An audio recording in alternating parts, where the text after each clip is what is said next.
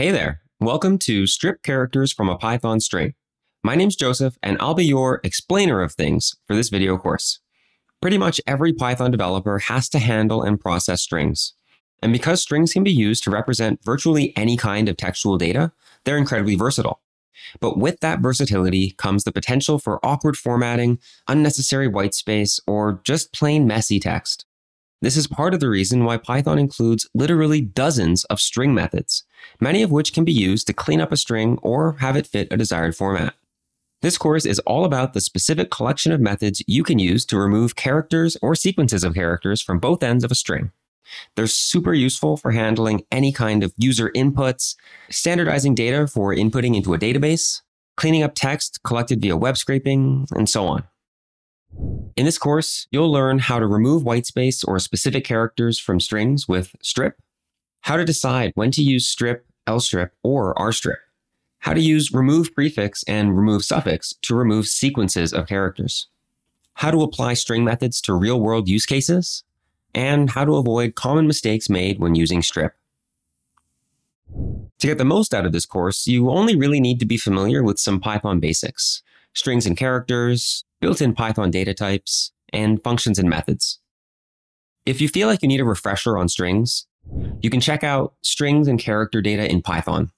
It's quite a long tutorial, but the basics are covered by the first few sections. All right, join me in the next lesson where we'll explore the strip method. The strip method of strings can be used to remove leading and trailing characters from an existing string. The syntax is as follows. Clean string equals the result of calling original string.strip with an optional chars argument. Chars should be a string of individual characters to be stripped.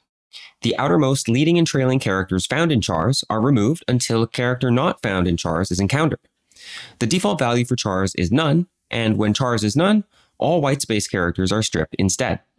These are characters like spaces, tabs, and new lines, among others. And it's important to note that the string methods we explore in this course return new strings and do not modify or mutate existing strings in place. Open up the REPL to look at some examples. Start by defining a string with some extra spaces on both ends, called original string. Original string equals space, space, space, hello earth, space, space, space. Since calling strip with no arguments will get rid of whitespace, go ahead and call it on original string.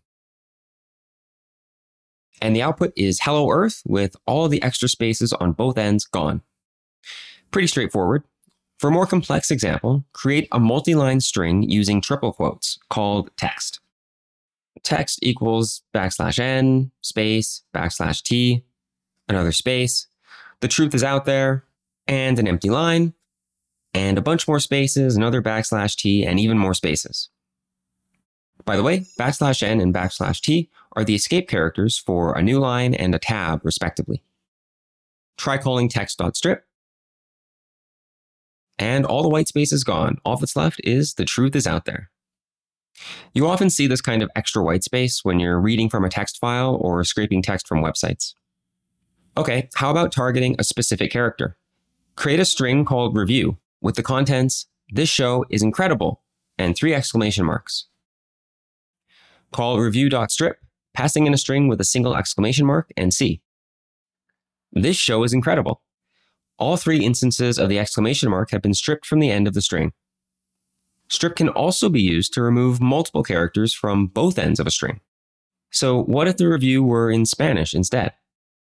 Review equals 3 inverted exclamation marks, esta serie es increíble, and 3 exclamation marks.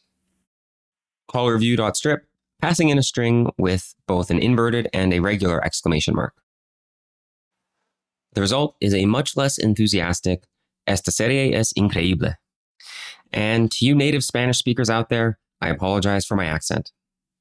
Okay, for a final example, how about cleaning up extra characters on a user's chosen username?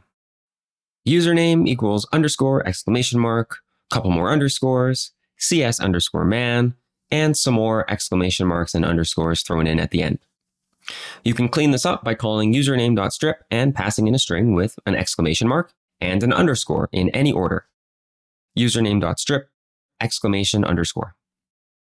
The result is cs_man. And note how the single underscore remains. Because it's separated from the ends of the string by characters not included in your call to strip, it won't be removed. That's pretty useful, right? But what if you only wanted to remove characters from the start or the end of a string and not both? Find out how in the next lesson.